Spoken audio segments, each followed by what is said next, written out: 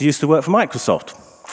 So, as he said to me, he saw the light some years ago, but he's now founder of the Centre of Technology Policy Research and also a visiting fellow at the London School of Economics. And the reason I got Jerry along is because I think he's done a lot of work both at both ends of the spectrum. He's been in industry, but he's also worked in the political dimension and actually has been in the UK helping the Parliamentary Select Group to do an audit of what's been going on in government in these areas. So he's actually very well positioned to make some comments on that. And he's the middle ground on that.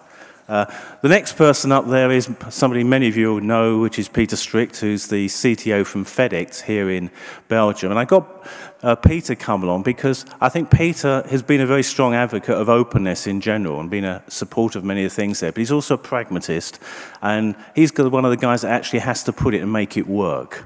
So he's not going to get anybody thanking him if it's all lovely ideals, but actually there's not going to be able to deliver what is necessary.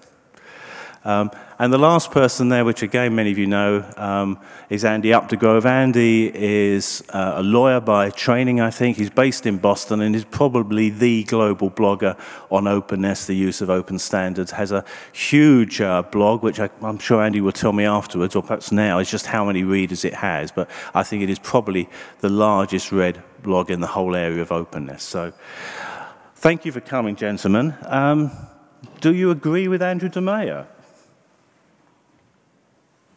Shall I kick off? I don't quite understand where he goes with some of his logic, because on the one hand he says quite accurately that governments are facing quite severe economic circumstances and almost implies that is why open everything is a bad idea. And actually that's almost the inverse of where I come from, because I actually think if you look at the current economic environment, open everything seems a very powerful lever for governments to be pulling. If you take a recent UK committee report, it recommended that any company dealing with the public sector should have to openly publish details of their commercial arrangements so that it could be open to public scrutiny, which they saw as a key lever, both of demonstrating integrity and hopefully building some trust that doesn't currently exist, but also of providing a competitive stimulus in the market. So I'm not clear with some of the, well, I guess the lack of logic that Andrea de Meyer seems to follow in his piece.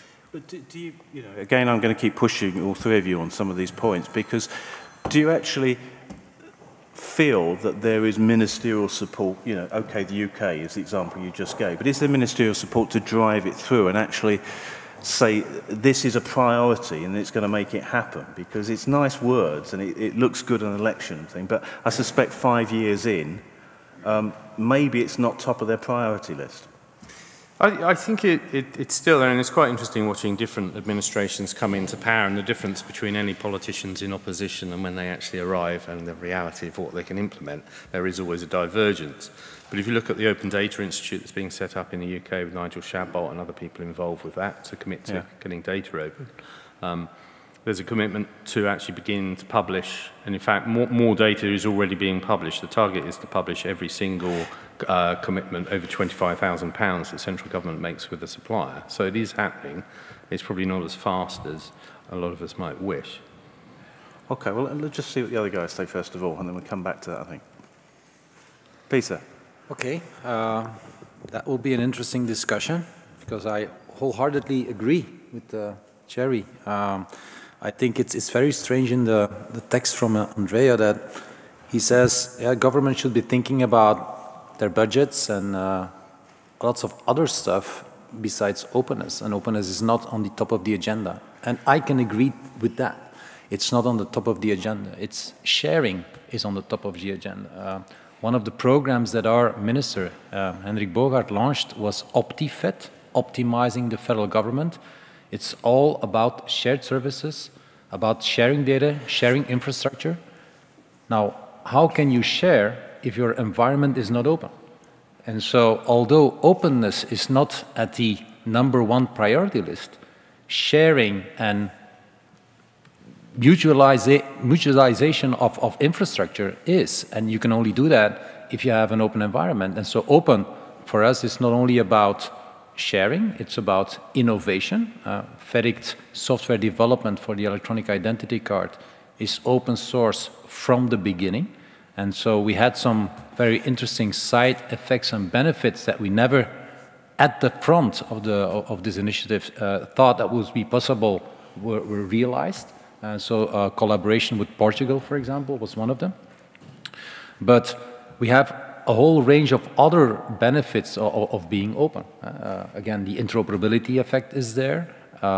Driving costs down is there. The exit costs are way lower. So there's a lot of things that openness, no, it's not number one on the priority list, but a lot of other things are, but they all somehow built on this foundation of openness. Okay, I'll let everybody just say a few things first of all, and then I'll try and challenge some of them. Andy. I think there's a few points that are worth making. The first is that openness can't be looked at just as an economic issue. Openness is a little bit like building maintenance. You think you can let the roof go for a year or two and then catch up later. But openness in government isn't really like a roof, because things happen every day, and it's a value of government that's been established through hundreds of years. And if you're not true to your values, it's easy to let the roof go and start to get some leaks. So I think to only talk about the economics is to miss a very central point when we're talking about government. The second thing is that, yes, you can add open to anything, but that doesn't make them all the same. There's a separate business case and a separate set of rationales in each case, and you can't really conflate them all together and say that they're the same. Open source has to do with costs of provision services. It has to do with competition in the marketplace. On the other hand, open government hasn't anything to do with it. It has to do with being true to the values that you put forth for the people. Open data is something else again. It has an element of transparency. It also has an element of opportunity for commerce. Open standards can be a way to achieve government policy. So all of these things have separate business cases, and in each of them, it's only partially an economic concern.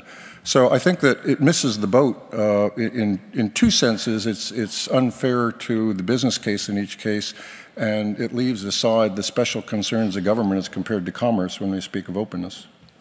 Yeah, to be fair to Andrew de Meyer, because we did invite him obviously to speak, but he's actually in South Africa this week, so he couldn't make it, which is why I wanted to make sure we gave him we covered his points. But he made one of the points and quotes he put is that should governments not adopt openness without question unless they possess the culture to encourage the unselfish collaboration that is essential for success.